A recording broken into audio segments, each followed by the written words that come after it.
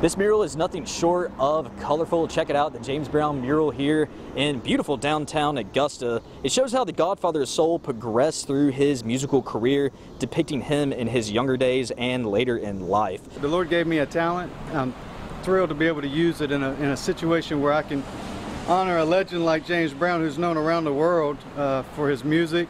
Not only his music, for his dancing skills. You can bet James Brown mural artist and Beach Island native Cole Fail is a big fan of the hardest working man in show business.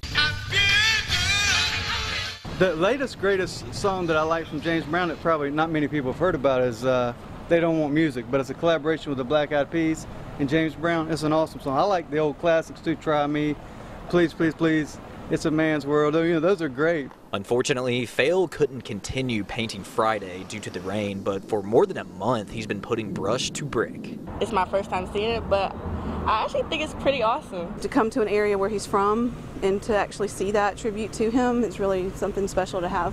And I say they did an amazing job. I just can't wait till they finish with it. It looks really good. It's like a good dedication. I think that Cole Fail, the artist, was a fantastic choice. He's gotten it up, I think, lickety-splickety in record time. It's so exciting to see it. This is what the wall looked like in early June when work on the mural began. It's almost halfway done. Community interaction is amazing, man. The people come by, they're always yelling out encouragement. Some stop and have little relationships with them. There's some brothers down the street. One does carpeting and the other is an interior designer.